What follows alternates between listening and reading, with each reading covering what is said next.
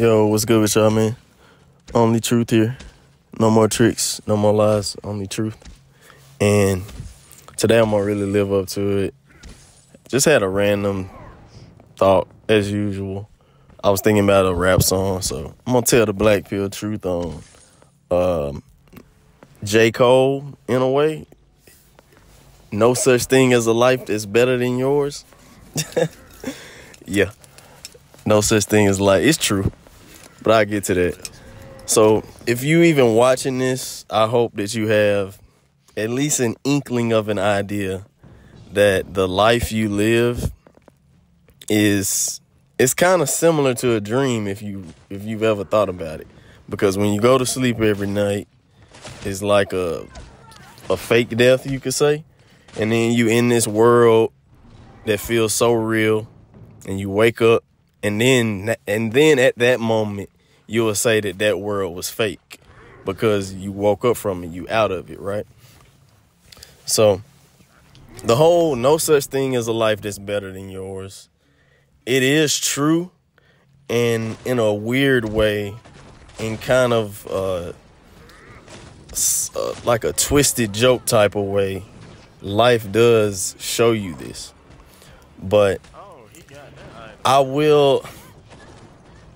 I can't sit up and say that better is the truth, because it's no such thing as a life that's better than yours, since you already know, or we already know, how it ends. Automatically, just because you know that you die or the people around you die, that automatically shows you it's not better than yours, because you know how it's going to end, bro. It's no bragging rights at the end of it, necessarily. But there is a such thing as a life that's more fulfilling than yours. This is where people talked about social media's effects, how you'll see all the highlights in a person's life, and they eating at all these restaurants, and it's more fulfilling. By more fulfilling, though, if you think about the way the world works, and you got people that get famous off taking a good mugshot photo, become a model, get put in movies for it, and you'll see someone else that's struggling on the street or getting made fun of because they're ugly, these types of things. So it's a more fulfilling life in a sense of people validating that person. You just feel more desired. You feel more full, I guess. like damn well Sarah was camping him. It gives you a false sense. Well, it's a real sense of achievement. You're being validated by all of these people. So in a way, you have these cheerleaders. It kind of pushes you to keep going. Like, damn, I'm really that nigga. I'm really that dude, or I'm really that bitch. That type of mentality, right? It feels more fulfilling, even though you know you're going to die. So it's not better than this person that you may look down on, but it's just more fulfilling. The best example I got is, let's say we have two people that's super hungry, right? Super hungry. And I feed this one person some Checkers fries, and it satiates their hunger. But I take this other person's to Ruth's Chris or some Michelin star restaurant, and they have a $600 meal, full course, and they get full off it. They both will feel fulfilled. I don't know about the fries, dude. You just eating fries. I'm pretty sure you know that's some bullshit. That's what but I'm saying. Either way, both of them got their hunger satisfied. But this other person had a more fulfilling experience. They got wined and dined. It made them feel important. It stroked their ego a lot. And if you tie this into a dream, you're having a dream where you're eating at this fine restaurant. You got all the bells and whistles. They coming out with a sign and shit with your name on it for the food. And then you have this other dream where you just had somebody feed your ass some Checkers fries. Come on now. Be real with yourself. Which one would you want to wake up from? don't even want to give you a nightmare scenario where you in a concentration camp and motherfuckers ain't feeding you shit. So you gonna wake up out of that real quick. That's a nightmare. These are the things in life that it's so weird because it's almost like people reading off a script when they around you. This is where when a person call you real or something like that, it's kind of showing that you're not just saying what you supposed to say.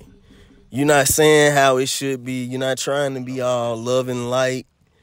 You truly are just saying it how it is. And that gets a lot of respect out of people. But, damn, I'm veering off a little bit, man. But back to the whole thing. They had a more fulfilling meal. You would want to be in that dream. Because that shit is just dope. It's like, damn, I'm up for real. And this other one where dude just eating fries or he in a concentration camp, he like, man, when the fuck I wake up from this shit, bro? That is what's more fulfilling. And damn, to go even deeper with it, have you ever thought about eating?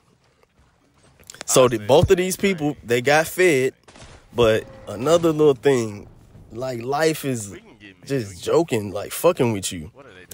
You take a shit. So whenever you eat, you know you're gonna take a shit. And the same way with life, you know you're gonna die. So it's showing you, it's so fucking clever, bro. It's like it's woven into things. Both of those people ate food, satiated their hunger. One of them felt more important, got their ego stroked more, had more cheerleaders. So it was more fulfilling to them and their ego. And this other person ate the food, the little fries that were given to him. But in about 8 hours or so, they both gonna take a shit and it's done.